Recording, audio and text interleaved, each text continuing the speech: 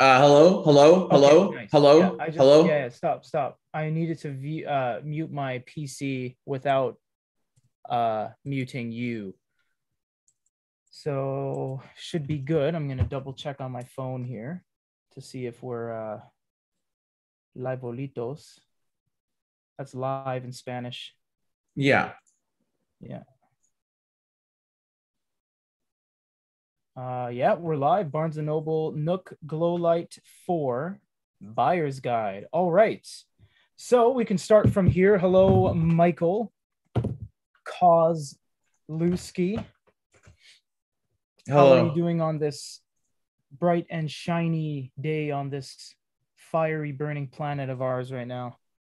Yeah, I mean it's not burning here. It's been like raining, not with like record Yeah. rainstorms here. It's like, Mm, it rains like 50 millimeters to like 100 millimeters a day. yeah. So like the Kokahawa and like all of like the other things are Just closing down every major highway in the developed metropolitan area of BC. That's yeah. all. Yeah, just massive hindrances on all logistic channels, but that's fine. Yeah. So how are you? Yeah, good. We're just gonna banter back and forth here till we get some people rolling in because doesn't help us getting into the meat of the potatoes until we got some people to join us along for the ride. Yeah, another day. We got a little bit of a mystery product today. This was randomly in the mailbox, and yeah, it was weird because it has no branding of any kind, and yeah, it's just some random pen. It says P2 on it. It has nothing to do with Onyx because we double checked with them. Yeah, so I don't know, man. Just another day. We're gonna be doing some vidges and some more contests, and it's gonna be fun. It's gonna be a fun December. That's what it's gonna be. It's gonna be a great December. Are you sure that it's not the pilot? They call it the like G2. We just went to the trade show at Connected Inc.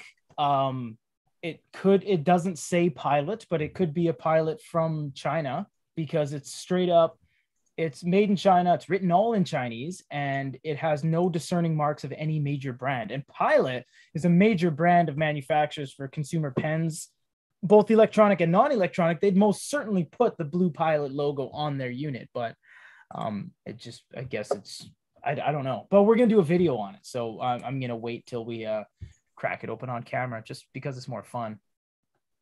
Mike, I got to tell you right now, we have 20 something people watching, but chat doesn't seem to be working apparently. Can you just make sure all the little check marks are good to go on that, please and thank you? Usually there's like and it actually said the video has been removed by the uploader. If I go on YouTube, I'm just going to double check here.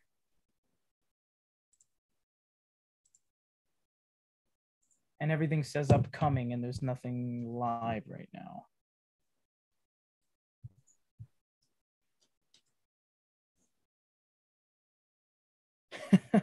Okay, no, we're getting everyone in now. Okay, everything has been fixed.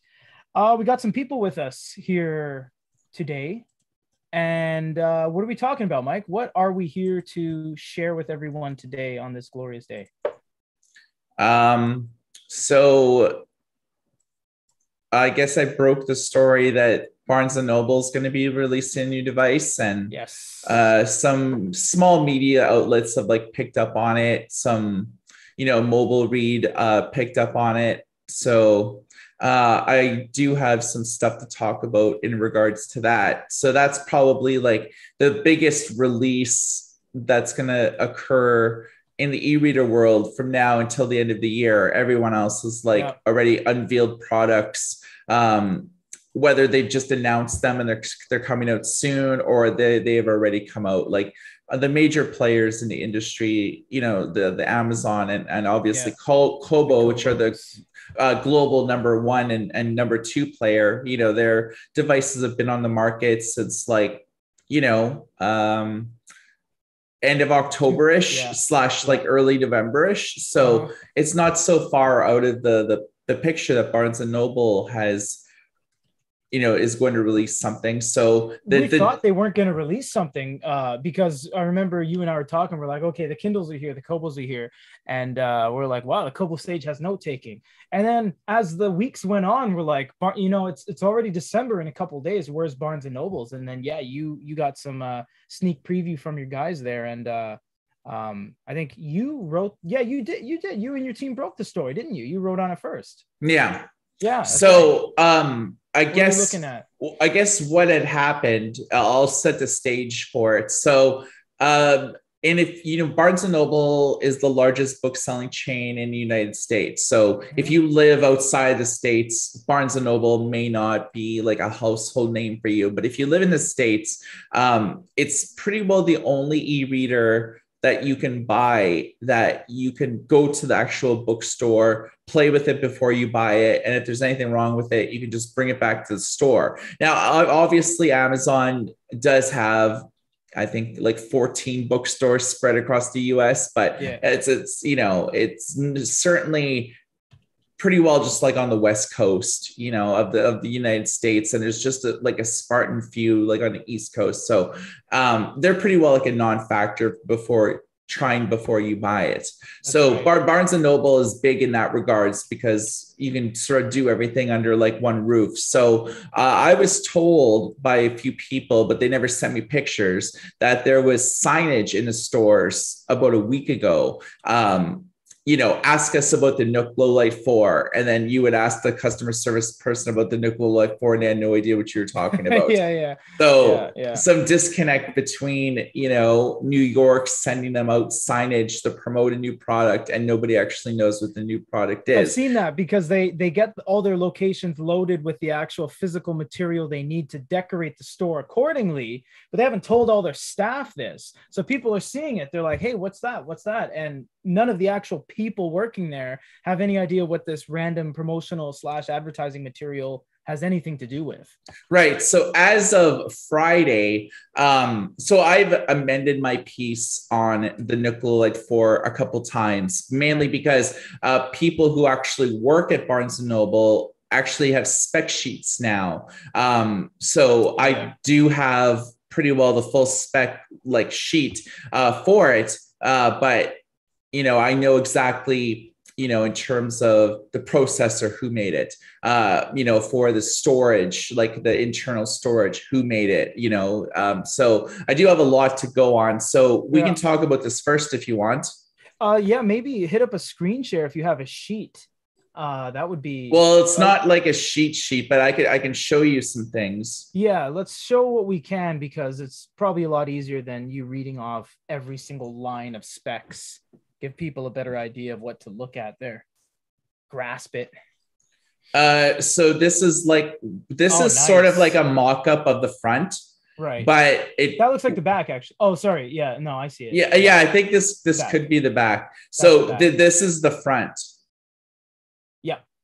So they have all 6 sides, I guess. Yeah. So as you can see from this, and this is so on the FCC site, which is like where this picture came from, it flashes up for like less than like half a second. I see the loading and then, wheel. then it disappears, because I guess this was like an embargoed image that the FCC accidentally published. So you can look here that there's this looks like to be either a status indicator light or a status. Yeah. No, it's not big enough to be a 3.5, because 3.5 would be the same diameter as the USB. And it's too small to be a headphone jack.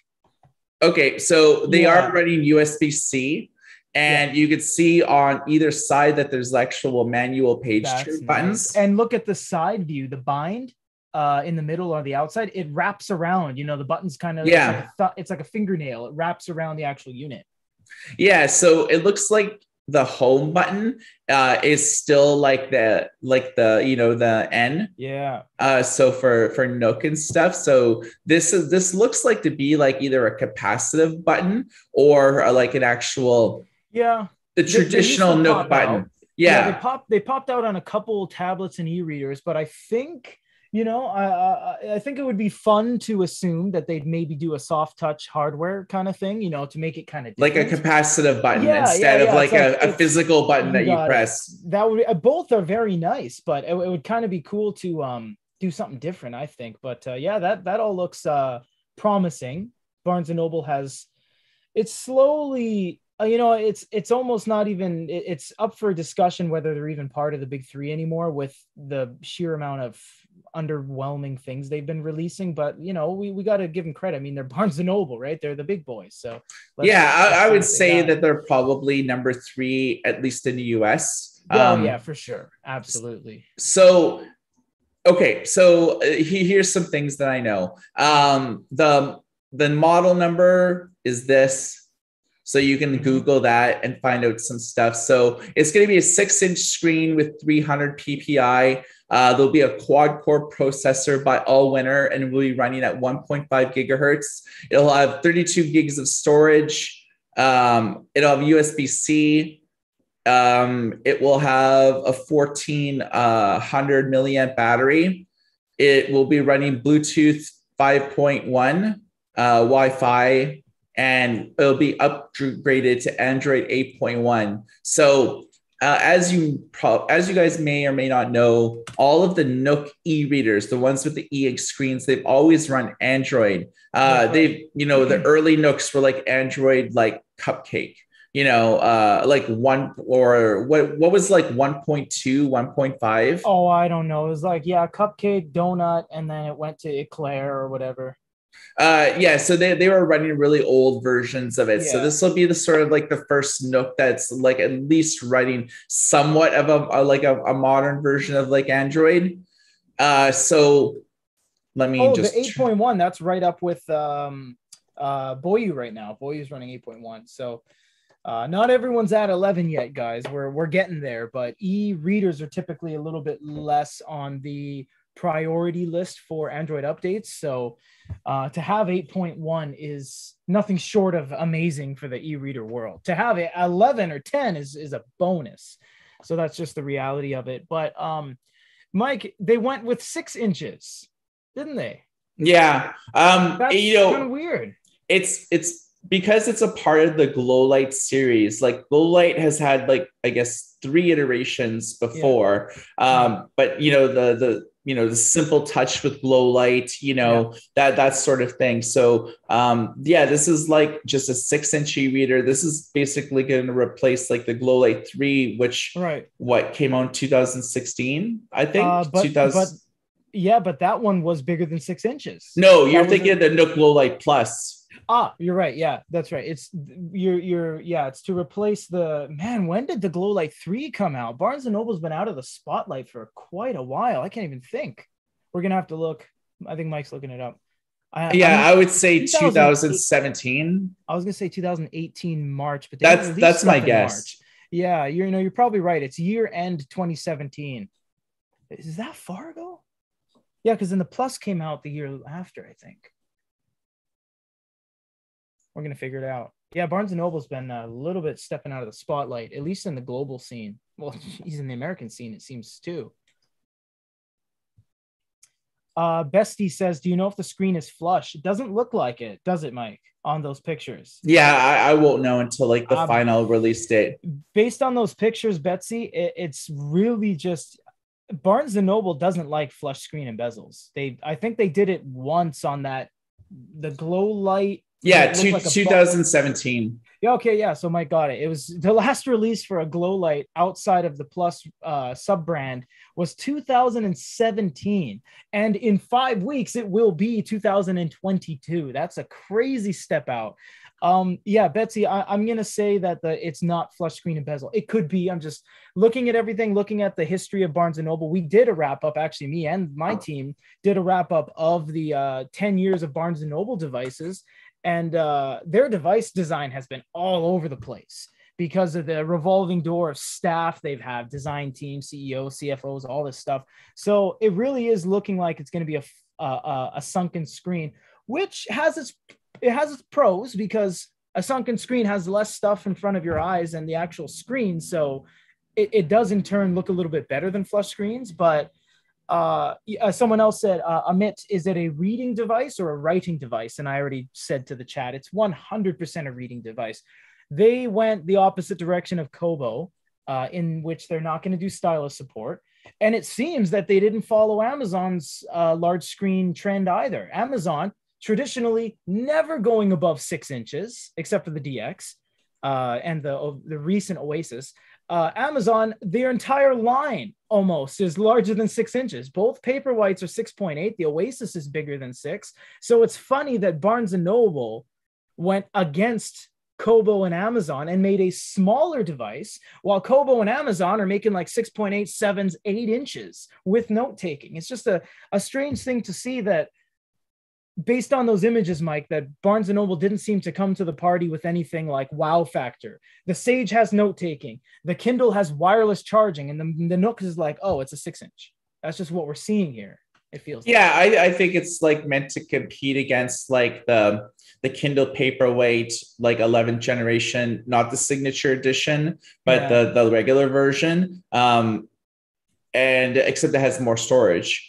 And it's you know, competes against like the Libra too.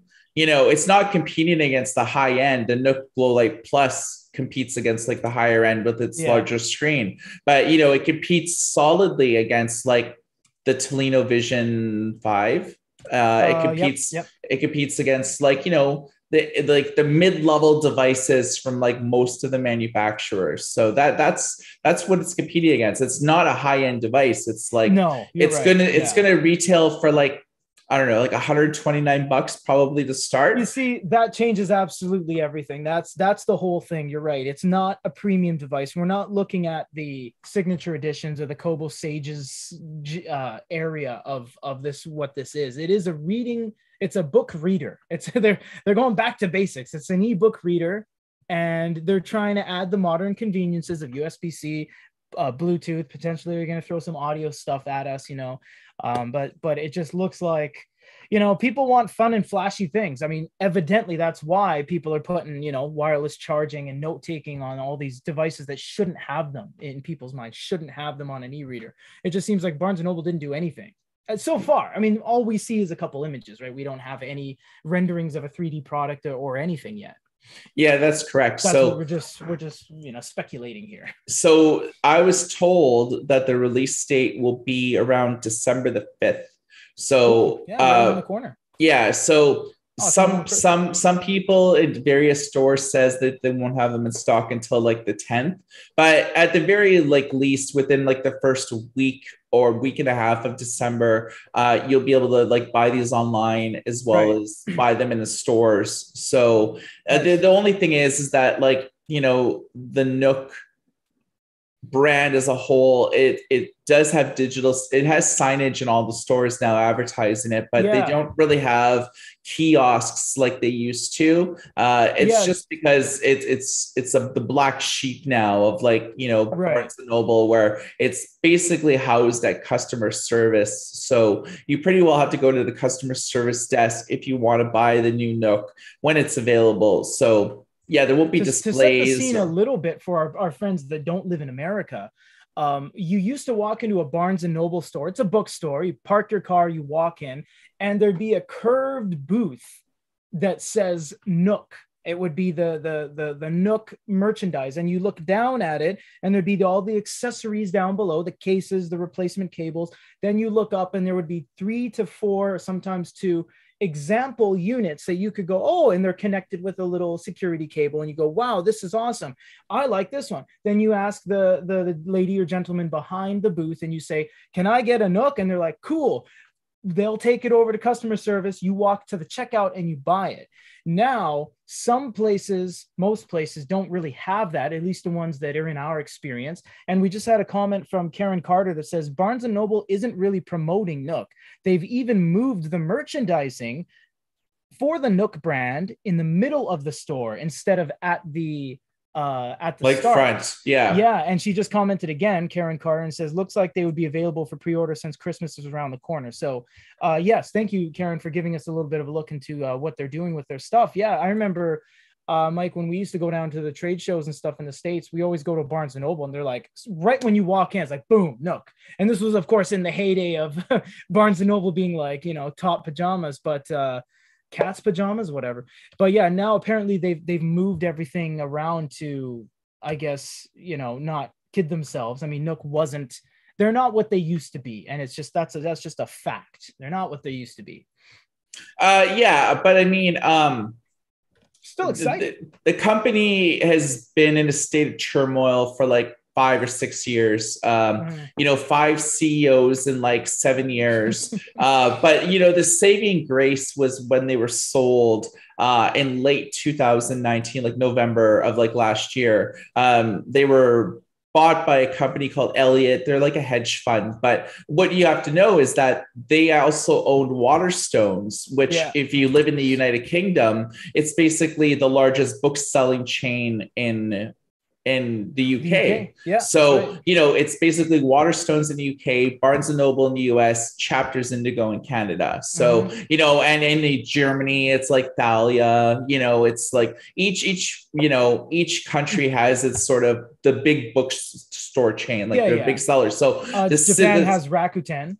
Yeah. So basically the CEO of Waterstones, James Daunt, is also now the CEO of Barnes and Noble. So he's the first CEO of like 2 national bookstore chains. And Barnes and Noble used to be a publicly traded company, but now it's a private company. So they're not like, the one thing about like a publicly traded company is that you really have to focus on the quarter by quarter numbers. And if you're not like meeting your financial goals, your stock goes down. And obviously, you're not, people just aren't investing in your company. And when you're a publicly traded company, you rely on people buying stocks and holding on to them. So you actually have capital to be able to work with. But now that they're a private company, they don't have to like worry about placating investors or the stock market or Wall Street on a quarter by quarter basis. They can have like the long view. And Amazon is a bit of an anomaly like that. They're a publicly traded company, but they've always had the long view. All their quarterly results are like, we're focusing on the long term, like we're building infrastructure for the long term. It was like, Amazon basically like started like pretty early on, like, so it's Barnes Noble's like sort of, okay. So what I'm basically trying to say is that, Barnes and Noble was in a state of turmoil, but now things have seemed stabilized. Like just in this last 2021, things are stable now. Like they have new people in charge of Nook that, have only been at the company for like a year. They have like the VP of Nook that's only really kind of been there for about a year and a half at the company, and he's actually in charge of the e-commerce site and Nook.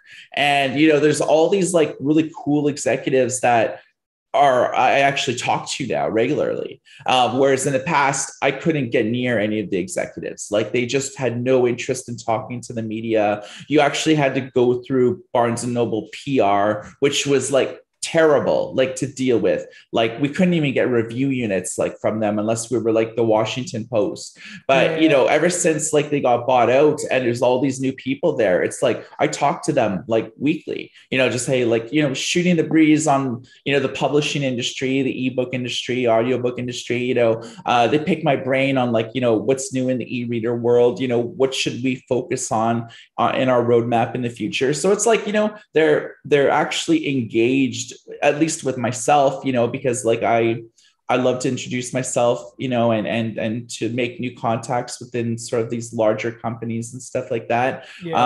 So, I've gotten new contacts like with Amazon, but, they don't really disclose very much and they're not really too interested in just dialogue. But I got a new contact at Amazon. We talked like on Zoom for like an hour and a half, just like about, it started about like, some of my Kindle articles and reviews weren't totally factually correct. Like, I said it had this much RAM, but it in reality had this much RAM, semantics, it wasn't like glaring omissions. It was just like small editorial changes. So we just like put infrastructure into place where like, if I'm not sure about something, they'll generally like respond within a couple hours now. So that's cool.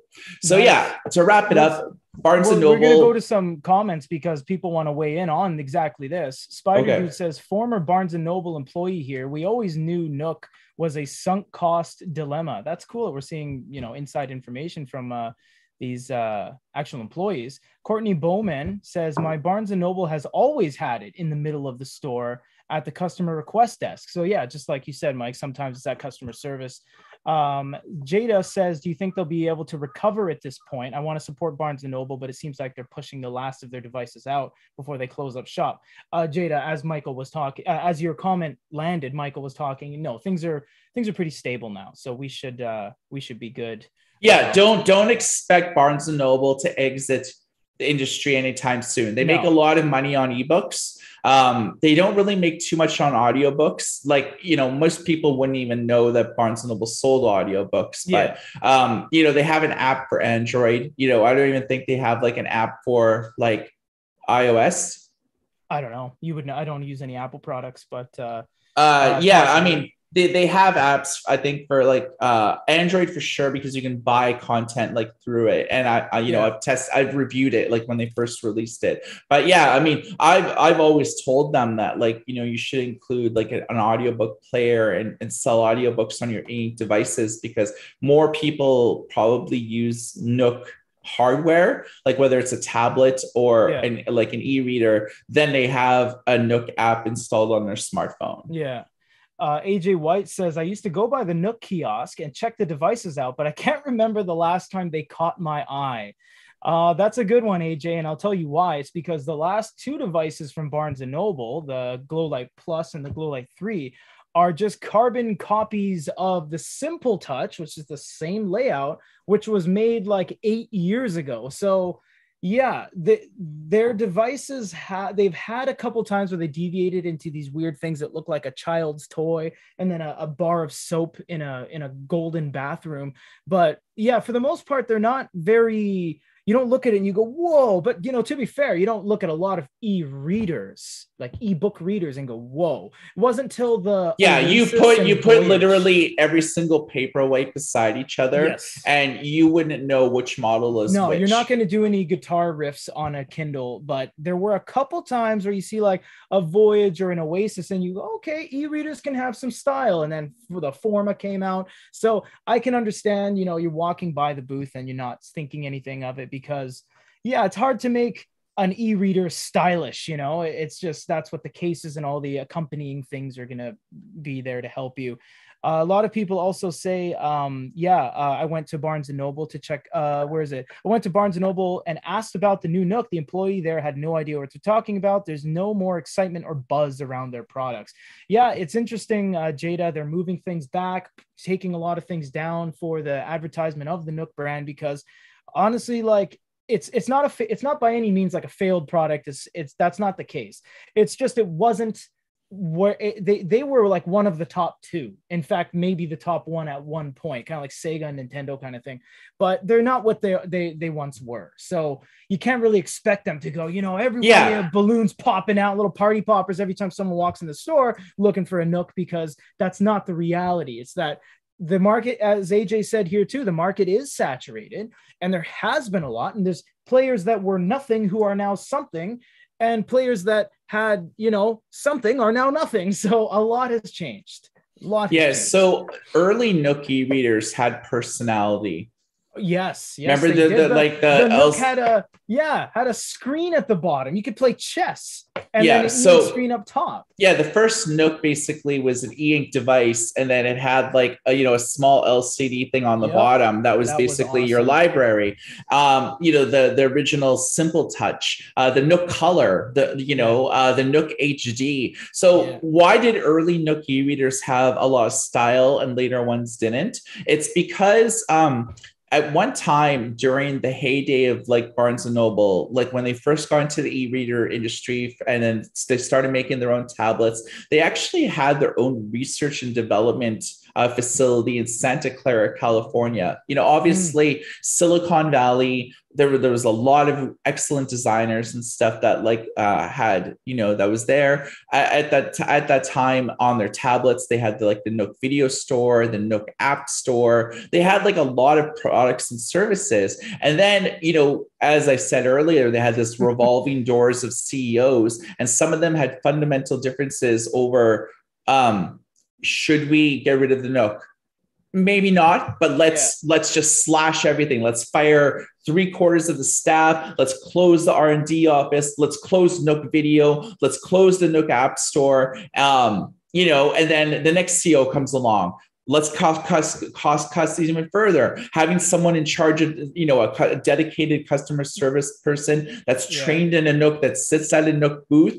Let's just fire, this is a big thing. And, we have some Nook, Barnes & Noble employees in the chat. Barnes & Noble, I think like 3 or maybe 3.5 years ago, they fired almost like 3/4 or half of their long-term staff that was actually working at the chain for 6-7 years. They were making some solid money, and then they just hired all these entry-level people, and only they maxed out their hours worked, so they couldn't actually get seniority at the company. There was just all these cost-cutting measures that they put in place.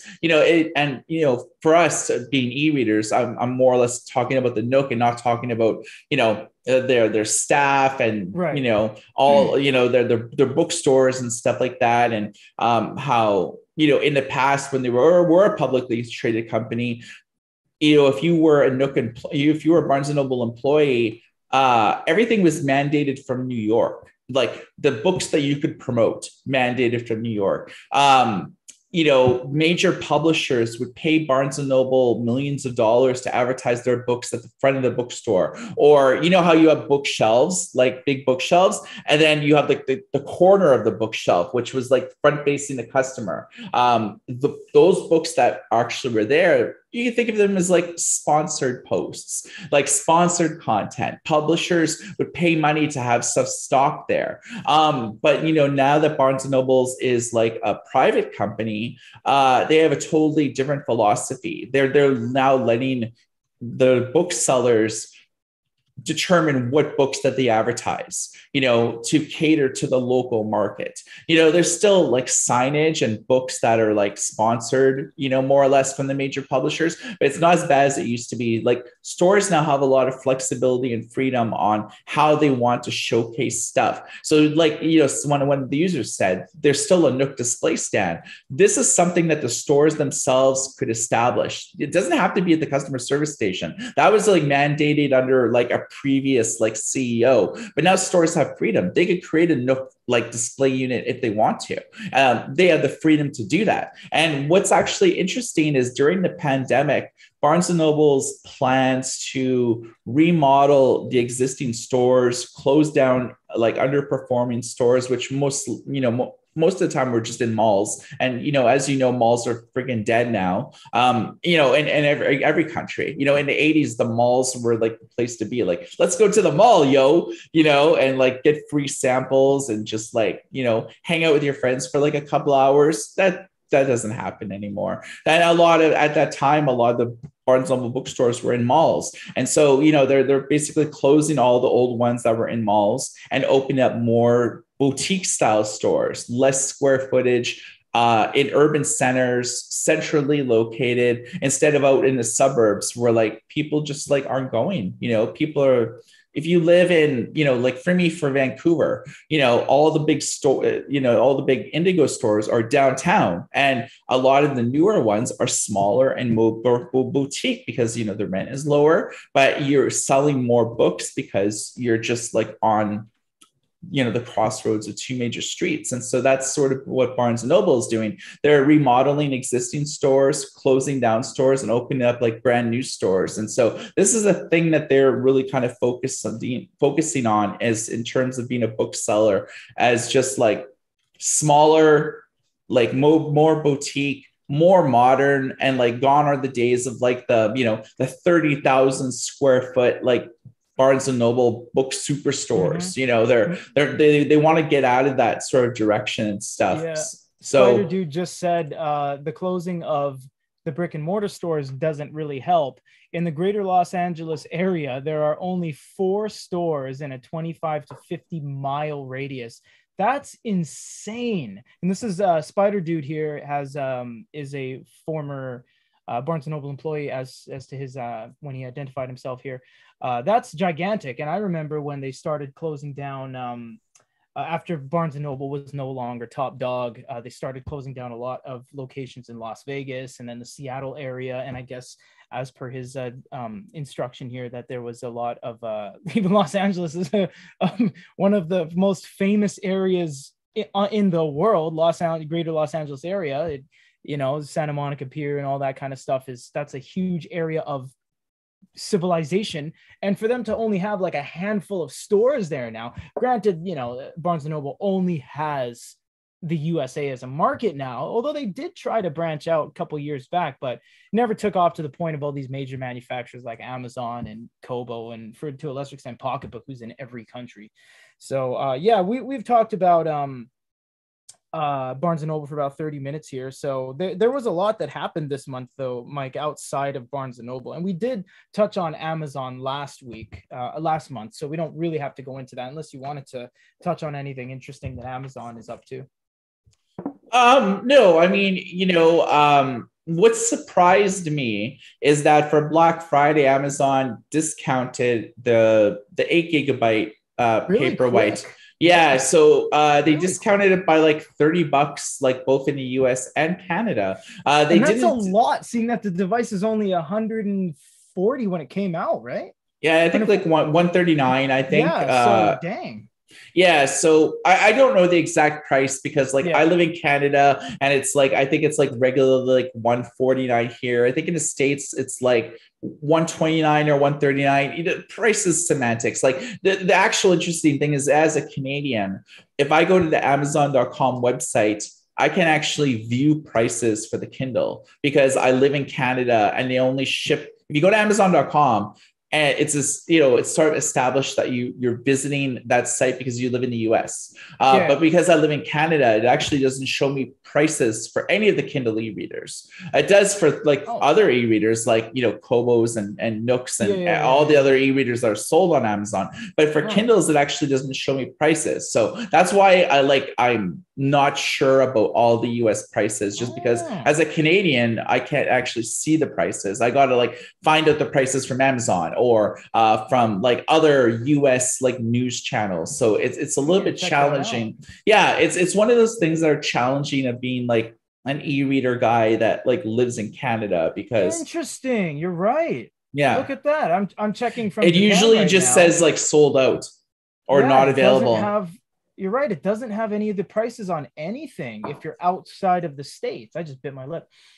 Oh, wow. Interesting. Yeah, so I believe that those Huh. Kindle discounts are going to be into play until at least Monday. So if you're looking for to pull the, if you've been on the fence whether you wanted to pull the trigger, we're waiting for Black Friday in order to see is there going to be any savings? Yes, there is on the low end of the Kindle Paperwhite, but not the signature edition. So we don't know if anything's going to happen. Yeah, it's discounted in the UK, Canada, the US, in all the major markets that Amazon is in, is discounted that model, as well as their resellers. So in the States, they match the Kindle discount at Best Buy and Target as well. So you could actually visit a Best Buy or Target location, or you can buy it online. So Kobo also for Black Friday, Cyber Monday is also running discounts, but on their lower ends. So the Clara HD,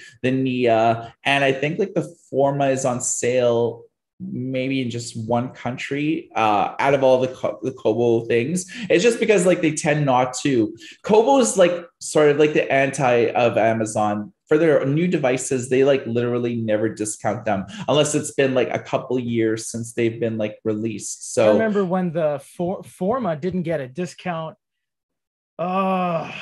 even a full year after it was released. The Forma didn't get a discount. I think maybe it might, I think I'm seeing a $20 discount on like Indigo Canada a Yeah, it's like year it's like after. maybe Barely. once a year, like Yeah, that's a like good point. Kobo for their higher end, like so for the Sage and even like the Forma, don't expect discounts like No. at least for like the next couple of years. Or if they do it, it's like a 1 day flash sale or something like that. Yeah, they do these weird things. Kobo has these weird flash sales. Sometimes they bring devices back from the grave. They did that a couple times with an older model and the Kobo Mini. That's out of nowhere without any warning. They bring back a unit, and it's like just dirt cheap sale price, and it would either have a sale or it'd be like clearance, and then it would just go away, and the SKUs would go away when the listing would go away, and there was never any record of it being there, and you're just like,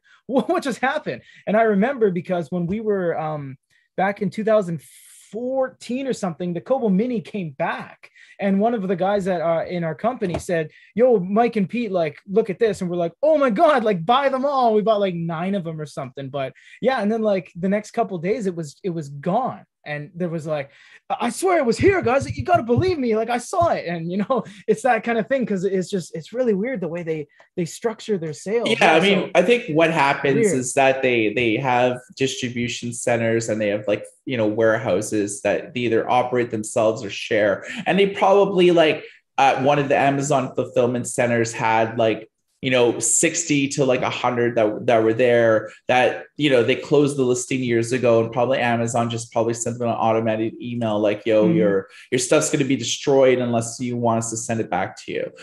But generally I think that's what happened, at least with like the Mini. But yeah, I mean, sometimes older Kindles like the manga model may make a brief return because they found like a bunch of like extras. It did. Yeah, that's a good point. It was released in 2015 and it made a resurgence in 2017. That was before every Kindle iteration had a 32 gig variant. But before Amazon releasing a manga model at 2015 with 32 gigs was like, that was monumental at the time, because and it was like, cheap too. 32 gigs, yeah, and it wasn't like $400 like the Oasis 3 LTE no ads was. So yeah, it was pretty interesting at the time. And yeah, you're right, it did come back a couple years later because people wanted it.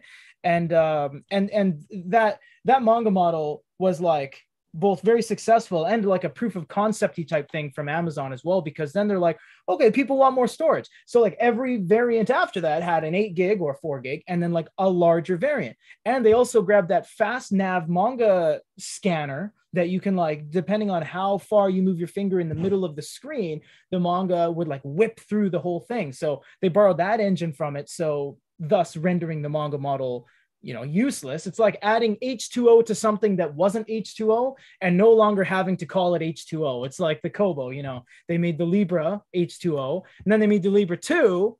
We're not going to call it the Libra H2O because everything in the industry is waterproof now for the most part. So it's kind of like that. But yeah, it's funny how these big companies, like they might have found old stock or something in a substantial enough amount that they can warrant resurfacing it, mass selling it. They did that with the DX. Remember that, Mike? They brought back the DX at one point.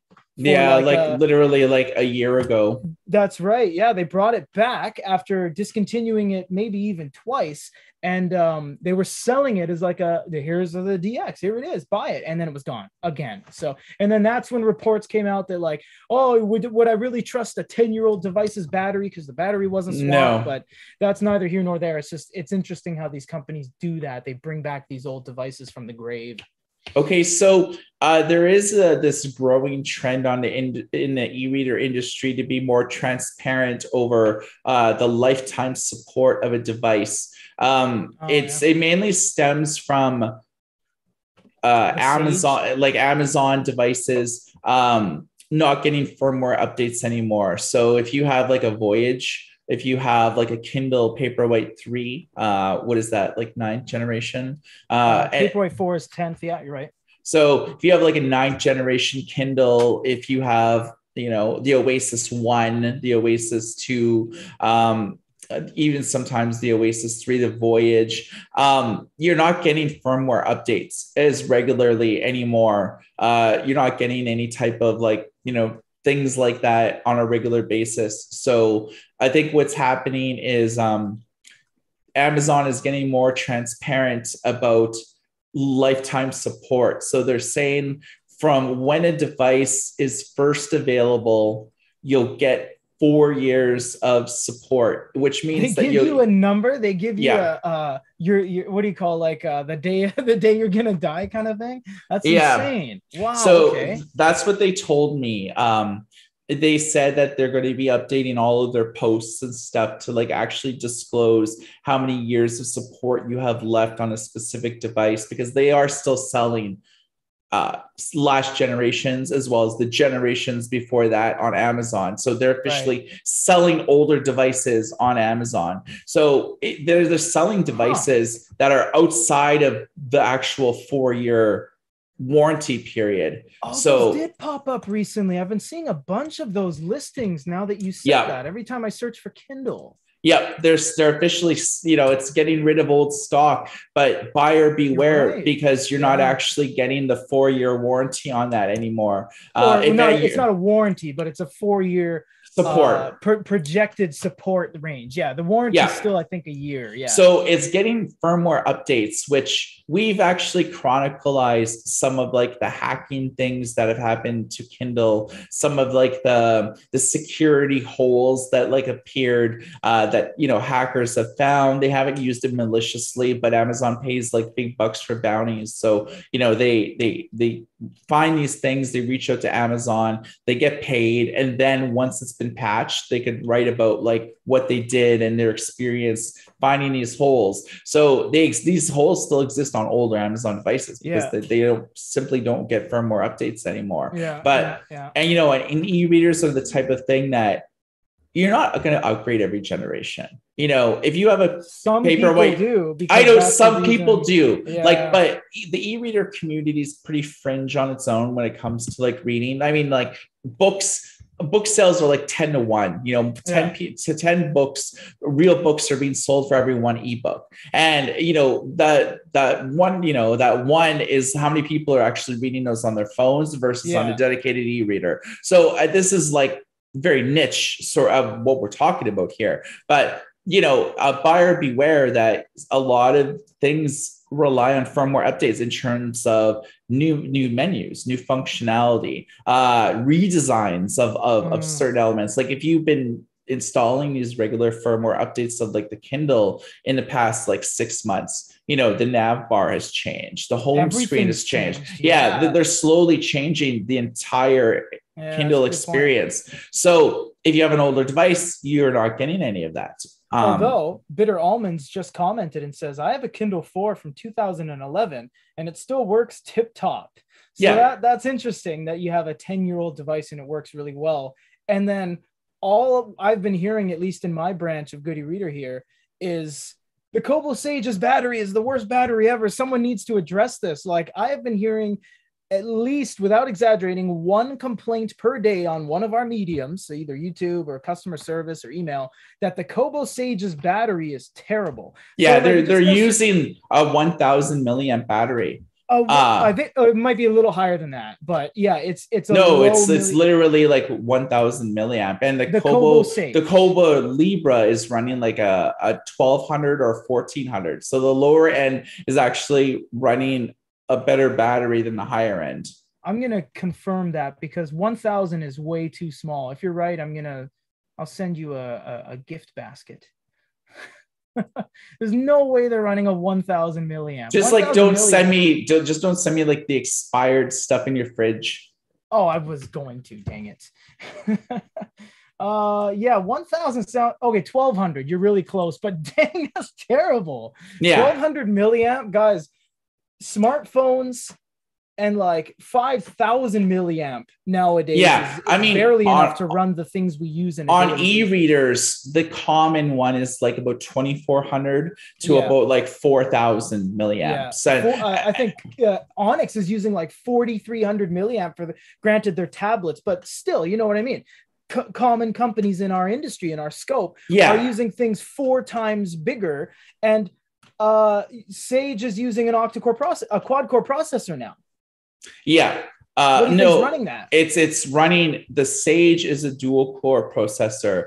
The Tolino is a quad core processor.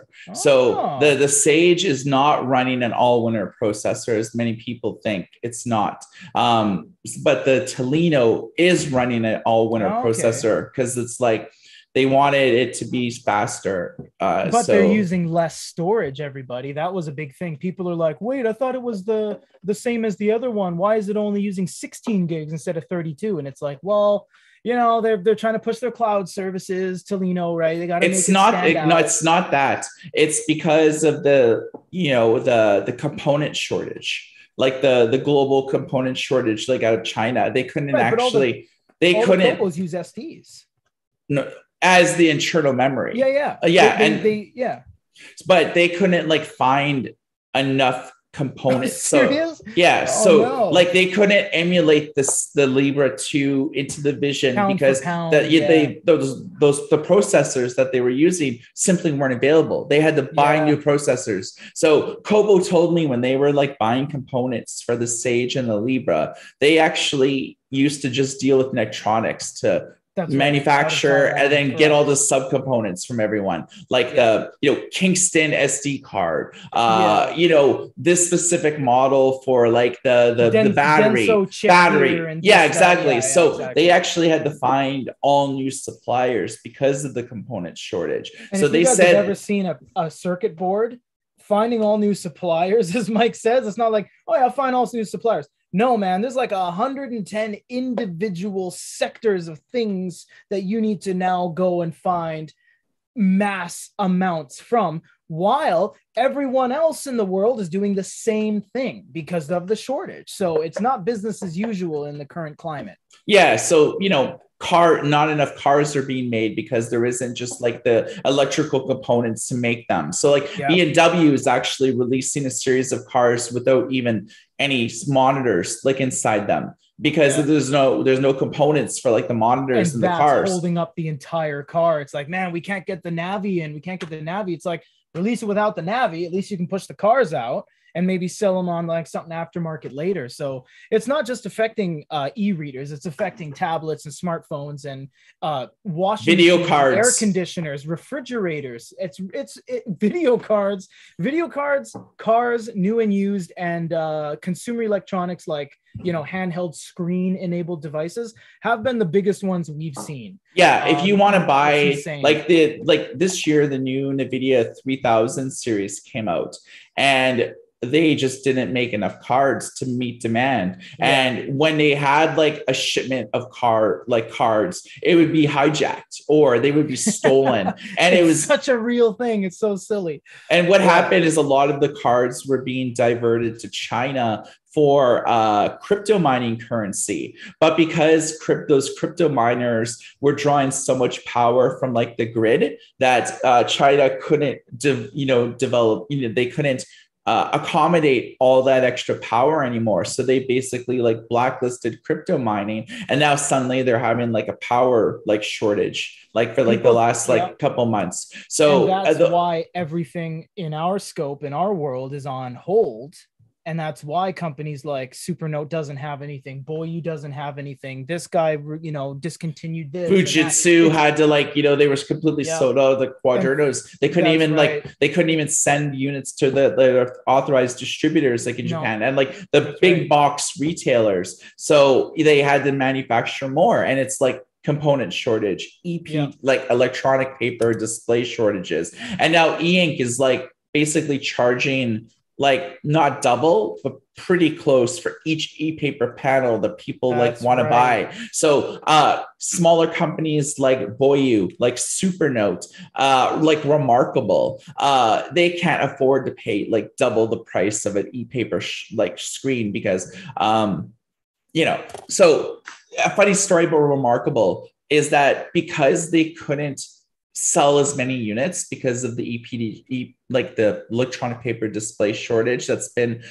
basically happening since about summer, and it's still ongoing now. That's why they unveiled that subscription service because it was a way for them to be able to make more money per user because they're not selling enough hardware now because of the EPD shortage, and they have no idea when it's going to end. Neither do I. Like E-Ink constantly like pushes back the date. Like in the summer, they were like, yeah, in about October, it should be done. And then October came. They're like, yeah, it should be done like late November, early December. Now, like it's pushed back like even further. And it's basically all of E-Ink's panels are pretty well mass manufactured at one specific manufacturing plant in China. And what has happened is that because of COVID, there's not enough people working there. And now that they have people working there, they actually have to sterilize each individual one, but there's not enough employees there to do that like in quantity. And now with the power like problems and stuff, the factories can only be open like two days like a week instead of open like every day. So it's just like these compounding problems that are affecting it's affecting the e-reader industry. There just simply isn't. There's not enough components to go around. There's not enough screens to go around. So at the critical juncture of the holiday season, when people are buying things and buying e-readers in record numbers, good luck finding a Kobo power case. I'll touch on that for 20 seconds. Yeah, the Kobo power case, what they did is they added the SKU for it. SKU means like the item. It's just a way of saying the item. They added the item for it online. It was never available. They never had it. It wasn't even released, but they were selling them to all these people and getting orders and everything. It wasn't even planned for 2021. No one has it. Kobo themselves didn't have it. Michael gave my logistics team a little bit of some contacts, and we talked to them and we said, hey, Kobo, we'd like to get our hands on some power cases for everybody. And you're like, oh no, there's no power cases.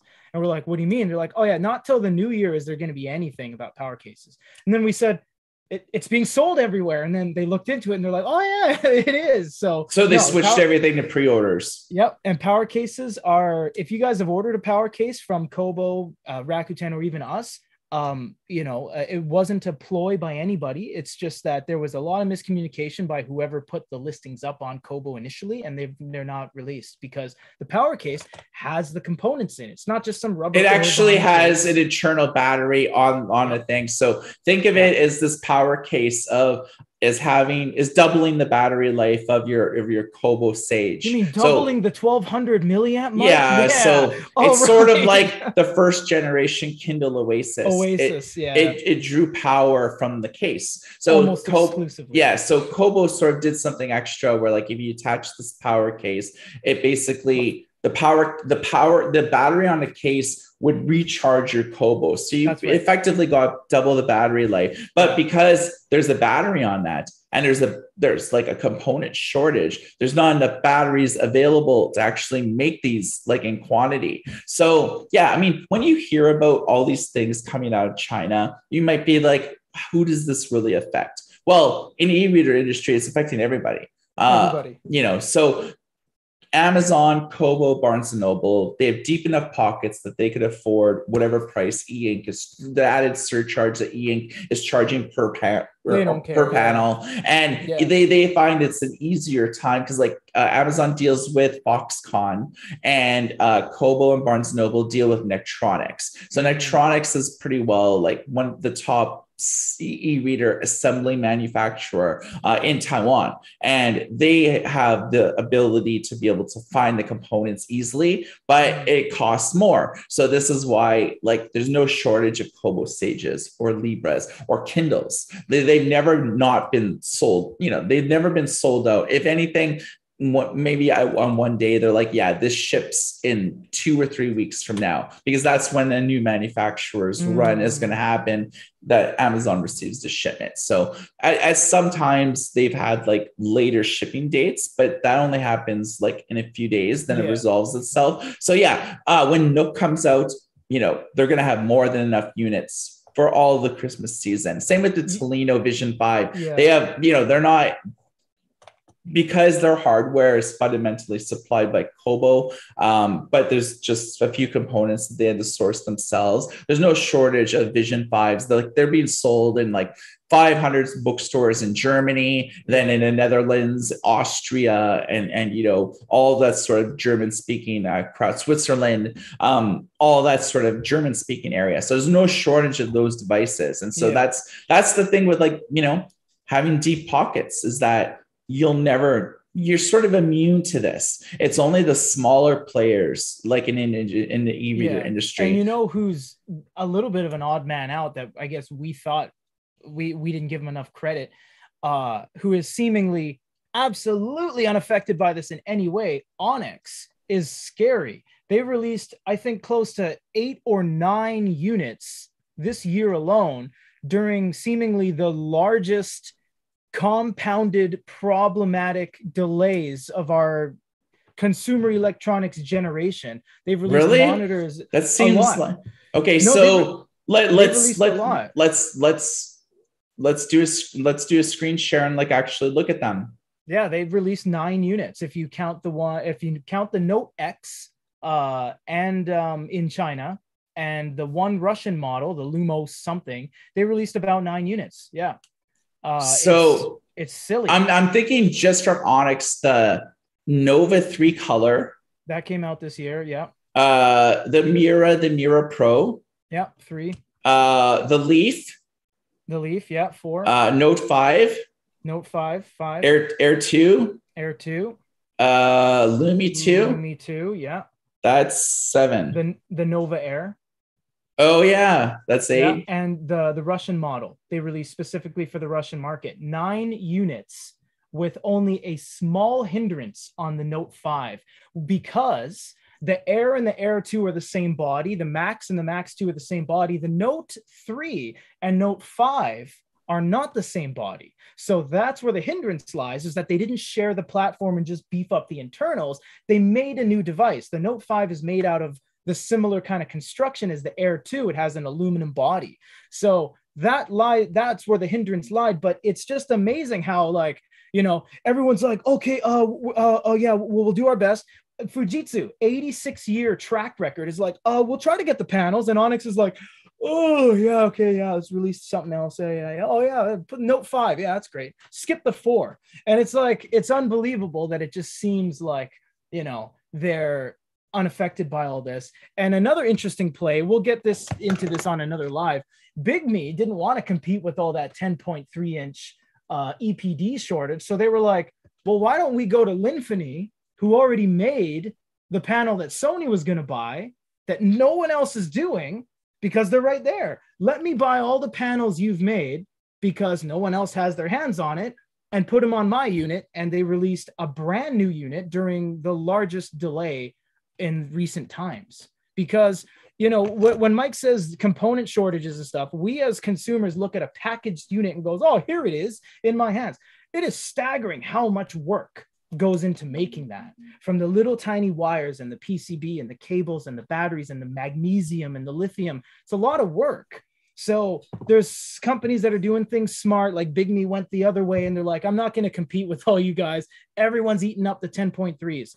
I'll buy this one that all these guys saw at a trade show. I'm going to grab these. So you can get around it in certain ways, but it's just interesting how some of the smaller players are, now pumping up their office chairs and they're sitting high. So it's interesting what's happening right now. Okay. So the last segment that I wanted to talk about is sort of our individual picks of the best devices that you should we don't have to.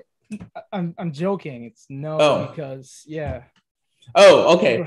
I just wasn't sure. So yeah, I mean, so there's each of us has their own sort of favorite devices that came out, but one of the most important things to consider is support.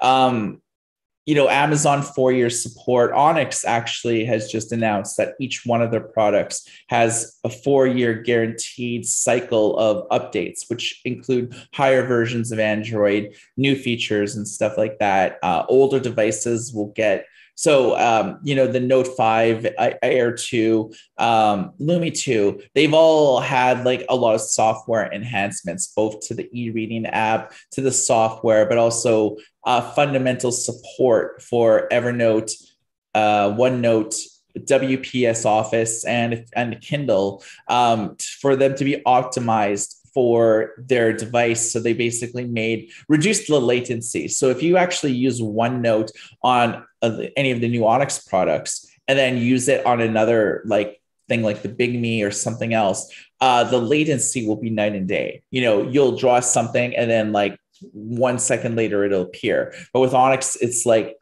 fluid and seamless. So one of the things you have to consider is the lifetime support. So say for Kobo products, they pretty well update their newest devices all the way to like their first gen devices anytime they release a firmware update, because they're all using Linux and they're using the same version of Linux. So they do a firmware update. Sometimes they'll do them individually. So they'll release an update just for the Ellipsa when they wanted to include Bluetooth audio and selling Kobo audiobooks on the Ellipsa. So they had to release an update just for that. But generally, Kobo has been always super awesome about supporting their latest devices all the way to like their first device. But they never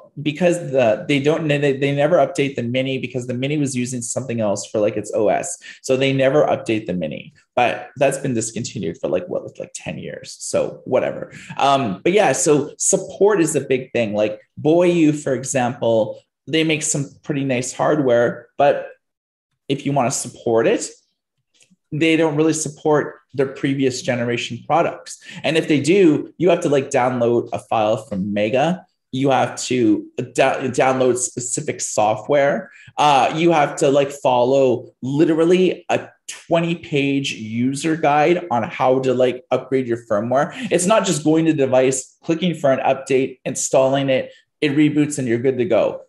Not with Boyu products. It's like jumping literally through rings and rings of fire over pits of alligators and like anacondas and like recluse brown spiders, like, and stuff. Yeah, it's a nightmare. So when we sort of will recommend products, it'll be recommended on not only is the device compelling, is the brand recognizable and trustworthy, and will they support this over a long time frame? Because some devices look really awesome and they function and everything's really great, and it's like, wow, this is everything I've always wanted to look for in an e-reader. But good luck if they ever do a firmware update.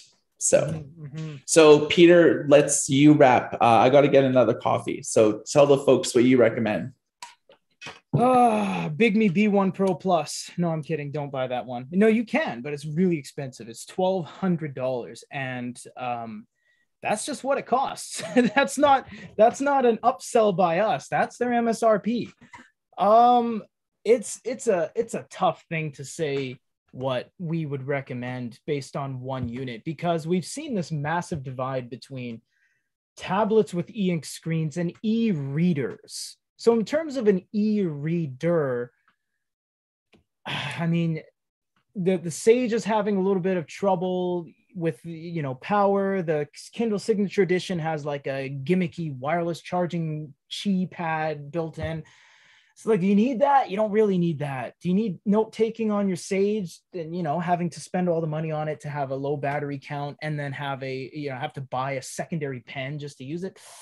Not to say it's not good. On paper, it's fantastic, but like real world usable, you'd be good with like e-readers. You'd be good with the Libra 2. Libra 2 is a solid e-reader, a tried and tested line of Kobo devices. Kobo's never had many hiccups with nearly anything outside of the Kobo Vox. The Kobo Vox was a disaster. I'm sorry, it was terrible. It was made cheaply and it performed cheaply. But anything outside of that, and you know what? Every one of the big three, Amazon had the Fire and Kobo had the Vox, and then Barnes & Noble had the Nook HD. So everyone tried tablets. So yeah, I would say the Kobo Libra 2 is what we've seen in our testing. Probably like one of the most stable. I would go with that one. In terms of these new line of note-taking giants, Yeah, as Mike said, Boyu's out of nearly everything. I at one point would have recommended the P78, but then it doesn't have note taking, and they're out of stock of everything. Although in terms of note taking, I gotta give it to, I was gonna say Boyu P10W, because you now have a unit that is available. It's from Boyu. Boyu is top two when it comes to note taking, but then it's a question of support as well, because it's hard to get support from Boyu. Even if we relay for you guys, that's just like we're hand holding. It's hard to support Boyu in that regard, because it's hard to get support from Boyu. I would honestly just have to give it to Onyx when it comes to stability. Everyone in the chat here is too. It's like, oh, I have my Air 2. Kevin Bossie's here, one of our mods on YouTube. He's this guy he knows what he's talking about probably more than I do. Kevin, he's the one who like deconstructs Kobos and stuff. He's like, the Air 2 is fantastic. And we had who else said they got an Air 2 here? Krishna's like, oh no, not Krishna. Someone did. Someone's like, yeah, I have an Air 2 and it's fantastic. It's getting me through college and stuff like that. So, oh, there it is. Courtney Bowman. I'd have to give it to, you don't need the Air 2. I'm going to be completely honest. It's not going to be leaps and bounds above the Air, except for the Android version. And like, if you're watching movies and then internal storage too. Yeah. And then some storage, but like, honestly, you're not going like, oh, the Air 1's garbage. No, dude, they're almost the same, and they're the same body. If you want some stronger magnets, sure. I would say if you could find yourself a new used Air 1, or even get an Air on sale, that would be my pick for note taking. And while you were getting your coffee, Mike, I said the Libra 2 is probably what I would choose for an e-reader, because of this strong divide we have now between note taking slates and e-book readers. So I'd have to give it to the Libra 2. It's so perfect package, like between price and performance. And yeah, I would have to say those are my picks. Okay, so for me, I'm going to recommend some like e-readers, like so dedicated ebook readers, and then e-notes. So devices that are geared towards like writing, freehand drawing, editing, and annotating both PDF files and ebooks and things like that. Because there's a large segment of users now that are buying professional level e-notes, either for school, businesses trying to replace paper with digital, law firms, things like that. So there's the education sector. One of the things of us actually selling these devices is that we actually know some of the target markets. So like e-notes are being bought by governments. They're being bought by like educational institutions that they buy a few to test and see if they want to have all the faculty buy this. We sold because of exactly that. We sold a box of like 50 DPTs down to some security firm in Texas, because that's where the DPT started. That's where all these note taking started. Is you couldn't even buy them unless you bought from like a law firm reseller, a music production studio reseller. So it holds true today that, educational institutions and stuff want these. Okay. So I can't hype enough Kaleido 2. It's great for not just reading ebooks, but reading any type of color content, browsing the web in full color. So I probably would recommend from the trusted resellers, the Pocketbook InkPad Color, which came out like February or March of this year, and the Onyx and the Onyx Book Nova 3 Color. Yeah, both trusted brands, but the Nova 3 actually doubles as a small e-note. So they're both 7.8 inches, both 300 PPI for black and white content, and like 100 plus PPI for color content. But I find that Kaleido 2 really shines on 7.8 to 6-inch screens, or like anywhere in between.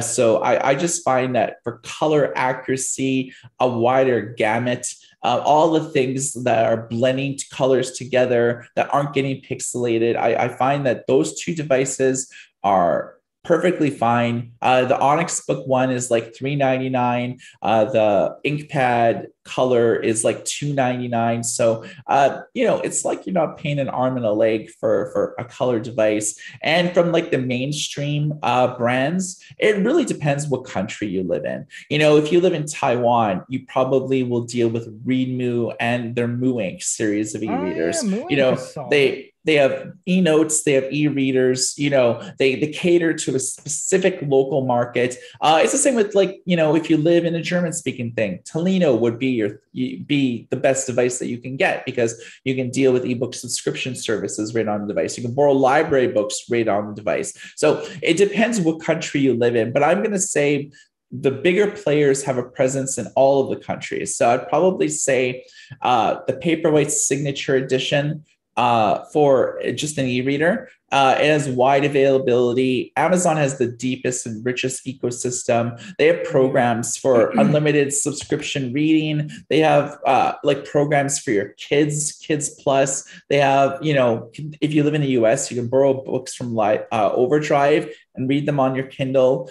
It's pretty good. Also for the Kobo, I'd probably say that as long as, people are getting a little hate on it, but I do like the Sage. I find that being able to take... The only thing is the battery, man. I think that everyone loves the Sage. Yeah, once the power case comes out, the Sage will be really awesome. It's solve a lot of the issues. Yeah, although the case is like $100. So That's true. That's true. We think of it like everyone's just going to get one in the mail for free. It's not what's going to happen. You guys have to buy it. That's right. That's a good point. I never thought of that. I'm like, oh, I'm getting my free power case. Like, no, we all have to buy them. That's right. And for e-notes, I'd probably recommend the Fujitsu Quaderno A4 second generation, the 13.3. It's like nice. Using a new Carta screen. It's using 1250, which like reduces latency, increases speed across the board. It's a complete and utter pleasure to use. It's probably my favorite 13.3 inch like device.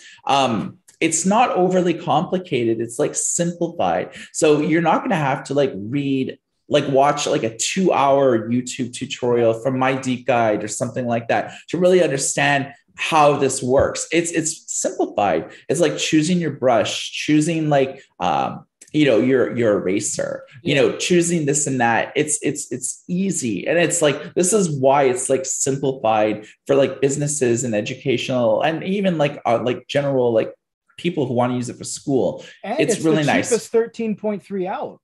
Like it's the cheapest 13.3 like in today's money that it has ever been. We did a video of the top 5 13.3s you can buy right now. And it's the cheapest one. It honestly is. So are you going to be able to watch YouTube videos and scroll Instagram and look at stories? No, because it's a professional note-taking unit. But yeah, I'd say that, that's a good one too. That's a really solid unit. Yeah. So that's probably my favorite, like large screen e-reader. And, from Onyx, that's the brand that I'd probably recommend for note taking, even over the Kobo Ellipsa, which is no slouch either for note taking. But I find that the Air 2 probably just has like the best overall performance to price ratio. You were just talking about learning something on the Quaderno, how it's so easy. Dude, the Ellipsa was difficult for us. Yeah. It's so advanced. It's not even funny. The learning curve is massive. Even if you've used these for a decade, you get into this and you're like, this takes some time. It took us a while before we could even get our review because of all these like calculations and cells, and it was tough. It was the hardest device I think we've ever used. It was so difficult. Yeah. It's funny. So yeah. I chose the Note 2 over the Remarkable 2, over the Supernote A5X for that 10.3 inch class. Not because, basically the support is one. You don't have to buy a subscription like you would in the Remarkable 2. The Supernote A5X has pretty well been sold out since like the summer until now. Right. So I can't really recommend that just based on poor availability. But in 2021, the Air 2, it doesn't suffer from stock shortages. Nothing. It's Yeah. using like Android 11. It has like, a Snapdragon, like a named Qualcomm processor versus like a lot of these other brands that they're using cheap stuff. They're not buying like named brand off the shelf stuff. They're using either Freescale NXP, like 1 gigahertz single core processors, or they're using like garbage. So at least like with the Note series, like the new generation of Onyx devices, they're all using Qualcomm Snapdragon. I think it's Mm-hmm. like Mm-hmm. 656. Mm-hmm. Mm-hmm. So, and the last generation used like 636. So, they Someone definitely. just commented and said, Michael and Peter, I recently bought a P10 based on your guys' reviews. So that's nice, And I said the P10 is like a solid unit. It doesn't, as Michael as he prefaced this segment of our top choices as like who's going to be in good support. There's nothing wrong with the P10 or the P10W. It's fantastic. What we're saying is the support is going to be tough. If you're going to say, hey, boy, you, where's my update? Boy, you, where's my update? It's like that. The unit itself is great. It's just how long can you use it is another thing. Yeah. So like the reason why I didn't really mention Boyu is because for one, getting in contact with them is hard. They don't have a website. Yeah. They don't have they do have a Twitter and they do have a Facebook page, but most of it's all in Chinese. So if you want to get in contact, like if you want to get in contact with them and say, hey, like I've noticed a bug in this like feature, I'd like to bring it to your attention. Who are you going to reach out to? They don't have an email Rolodex. They don't even have like sales@boyu.com that you could like reach out to. The best bet is to ask us to reach out to them because like we have contacts within the company. But I mean, that's like why it's hard to recommend them. Same with Supernote. They don't really have a customer service. They have a website and that's basically it. I think they have like a Twitter that they update, but who are you going to talk to about bugs and stuff like that? Yeah. So it goes beyond the actual. Same with like Remarkable, dude, Remarkable. Even when we need to talk to Remarkable, as gaining as many contacts as Mike and the news publication has gained, we email them, we call them, we message them, and we don't get a response for like 9 days. Yeah. And I mean, I don't want to toot our own horn, but we are a good e-reader. We're the guys that break stories and get things before other people get it. If we can't talk to Remarkable, it is very unlikely that the average consumer can say, hey, Remarkable, what's up? I have a problem. It's like we have them in our stack of Rolodex business cards for, Fujitsu and Sony. And it's like, if we can't talk to them, unfortunately, it doesn't look like you guys are going to be able to either. So yeah, support. That's a very, it's good that you started this segment that way, Mike, because it's true. You buying a product and getting it in your hands is one thing. That's just one thing. But if something comes up and if it works for 10 years, as some of you guys have been saying, that you win, you got lucky. And it's true. In this world of planned obsolescence, if there's an issue, you need someone to talk to. And the reality is that most e-reader manufacturers don't have good support. That's what we've seen. It's true. Even Onyx, like if you want to deal with Onyx on your own, like if you have an RMA issue, how do you do it? They don't have a phone number that you can call on their website. But it's in Shenzhen. And you have to call China and you don't know what branch. Am I customer service? Is this PR? Is this who am I talking to here? So dealing with Onyx like on a customer basis is pretty hard. It's like, you can place your order and they'll ship it out. But if you have a problem, it's really hard to email them because they don't really publicize a lot of their support emails. They don't really publicize their if you have an RMA problem, they don't really make it easy for you to be able to do that. So, that's why we're authorized resellers of Onyx. Not that that's why we're recommending them, but, you deal with us, when you buy like any of the products that like we recommended, even the ones that we don't recommend, we sell, we sell everything. Like when it comes to like devices and accessories and styluses and cases and screen protectors and even just extended warranties, we sell just because like we know that the 1 year manufacturing warranty sometimes isn't enough. Your And that's why device we will, sell the extended warranty, yeah. because we're going to be Sometimes year here again year 2 4. or year 3, that's when something will start to go, either the battery Right. or maybe the screen will start to detach, like, you know, the glue will like start to fade. So there'll be like, you know, as the screen will be indentated a little bit. And so, you know, if you want to do an RMA, it's better to do it with like English speaking people that, like, you know, live and breathe e-readers that could, Right. like, you know, do a warranty to Onyx on your behalf, you know, because it's just way easier for us to do it. And like, we're super accessible. I mean, you know, we're on YouTube, you know, we have a contact form on our website that just goes to, like, you know, either of us or like our sales department and stuff like that. So, you know, just throwing it out there that, like, you know, sometimes getting support is really hard to do. And it's super challenging, especially when it comes to brands that are not from North America or Western Europe. It's, you know, dealing with Kobo, super easy. Deal with Amazon. Oh, dude, It's there's a live chat button. You have a problem with any of your orders, they'll generally just refund you and tell you to keep it. You can return, or you can return something to Amazon, and it goes on like a conveyor belt, and it's like, and there's like a little scanner, and when it crosses the barcode, it's like beep. It's like, oh, we got your item back. Here's your refund on your credit card. Like, that's how automated and easy it is. But yeah, then you get something like Supernote, and no bashing Supernote. They're one of the most beautifully devised units, but it's like, I got my A5, like, oh, it's broken. What do I do? Oh no, where do I send it? They operate in 5 countries, but like, what am I doing? So it's, yeah, it's tough. And, you know, there aren't companies like Sanyo and Panasonic and LG that make e-readers. There isn't, outside of what Mike just said, Kobo and Amazon, basically. And if you're in the States, Barnes and Noble. No one else makes e-readers. I mean, Sony makes e-readers kind of, but they're only alive through us. So even if you do have a problem, you got to send it through us anyway. So yeah, we can help facilitate a lot of the issues surrounding the e-reader world. We can't solve all your problems, but we can certainly help. And that's why we do these lives. That's why we have, you know, we're constantly, I think Mike's team just hired a couple more customer service agents as well during the holiday season to, like, you know, boost up assistance for all you guys. Cause that's why we do this, to give back. And, you know, it's what we need to do to help the community grow. And we have Kevin Bossy again here in the chat, just modding the crap out of it. Beautiful work.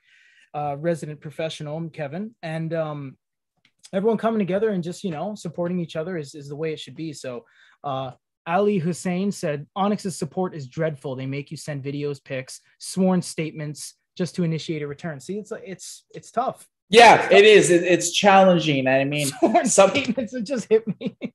Yeah, I mean, and that's why, like, that's why Kobo and Amazon and Barnes and Noble are the biggest players in the US. That's because you know, you will have no shortage of support. You know, if you buy a Nook and it doesn't work or you don't like it, you just go back to the store and they'll give you a refund. I mean, that's, you know, most other brands don't have stores. You know, they don't have physical retail outlets. Even like bigger companies like Pocketbook and Onyx, they don't have, you know, they're exclusively like online. Not that Amazon is offline to any substantial degree, but I mean, just the stuff, you know, you can buy a Kindle at Best Buy.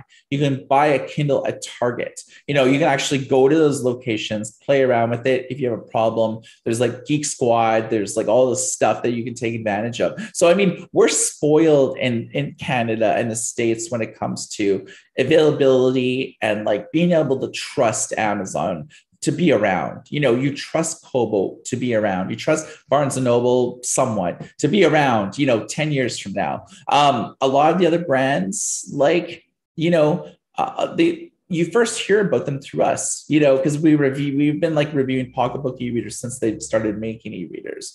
I remember when we started with Pocketbook, they invited us to their little booth they had in Seattle, Washington. There's this little booth inside the mall, kind of like you walk through a mall and there's a sunglasses hut and one of those huts that sells like flowers inside a little gel, you know, they're petrified roses and stuff. They had a little booth just like that. It was their official West Coast store. And it was just this little green booth and it had Pocketbook. It was really funny. That's gone now. But yeah, that was funny that they had all these stores across the country. across the world pocketbook.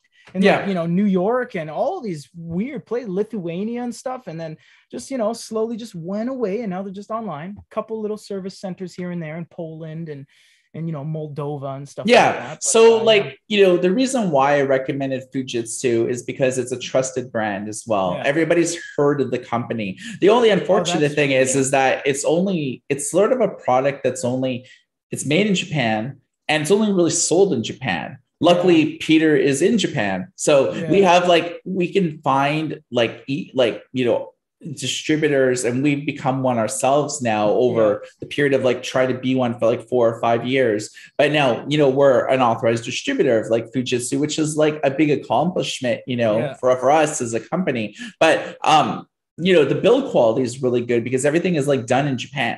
And so it's a really solid, looking device, but actually getting support super easy for us anyways, because Peter's in Japan. If there's a problem, he has Fujitsu contacts that we can just send a device to and just get a new one instantly. So that's not a problem. Whereas you know, that's the thing when you deal with authorized distributors that actually have brick and mortar stores, that it's super easy for us to just go to a store and just yo, swap these out on us. Here's the invoice or blah, blah, blah. Right. That's it. Instantly do it. So certain countries do this better than others, Supernote not sold in retail stores, Onyx Voyu not sold in retail stores. So it's really hard to sometimes do business with these companies because they're exclusively online, and there's inherent challenges to deal with online companies when it comes to the e-reader world. So you know, some companies like Onyx, you know, they've been around for 10 plus years, trustworthy company to do business with.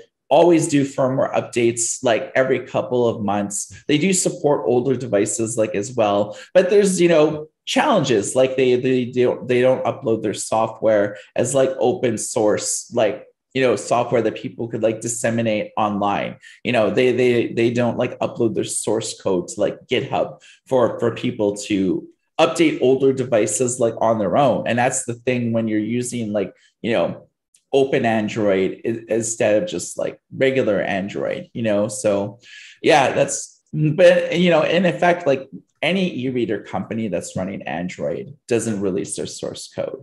You know, I think Amazon's the only company that releases their Kindle source code to the public. Kobo doesn't even really do that, and they're running Linux. So I mean, it's the way of the world. So we've hopefully that you found this episode of the Good E-Reader Live both compelling, educational, and you have learned a thing or two. There's one more comment that actually, it's okay that I'll use towards this because Spider-Mensch did make a good comment, and we'll talk about this next month, Mike, at the wrap up, because needs to be said. Reinkstone and Topjoy, what's the deal? We're not going to talk about it now because it's a whole nother segment, but we'll talk about that next month.